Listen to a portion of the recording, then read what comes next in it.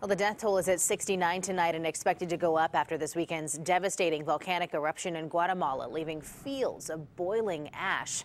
A Sacramento woman witnessed the blast. And tonight, CBS 13's Macy Jenkins spoke with her as she works to get money and supplies to the area. Macy. Well, Christina and Curtis, she says it's typical to see ash in the area being so close to an active volcano. But once the dust settled, she realized the magnitude of what had happened. A massive volcano eruption near Guatemala City sent hot molten lava spewing into the air and cascading into nearby villages. People on the ground scrambling to escape Sunday afternoon. And just 10 miles away, Sacramento native Chelsea Glass was in a business meeting with her employees. And we saw that ash was just falling from the sky. And then we went outside and saw that our cars were covered in ash. Glass runs her own travel company and splits her time between Sacramento and the city of Antigua, next door to one of Central America's most active volcanoes, Volcán de Fuego. Everybody knew that something was really, really wrong, that this was an eruption bigger than we've seen in a long time.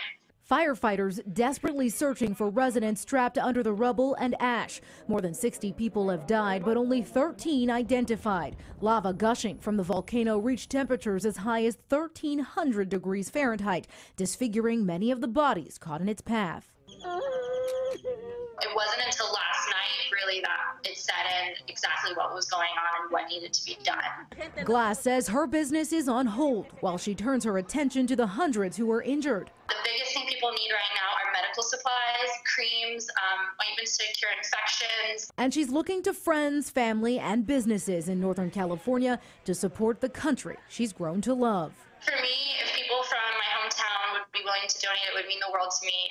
Guatemala is the only other place that's ever felt like home the way Sacramento does.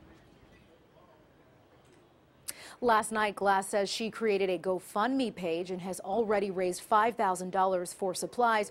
She is focused on getting now 200 headlamps for firefighters who are still looking for survivors. Okay, Macy, thank you. And now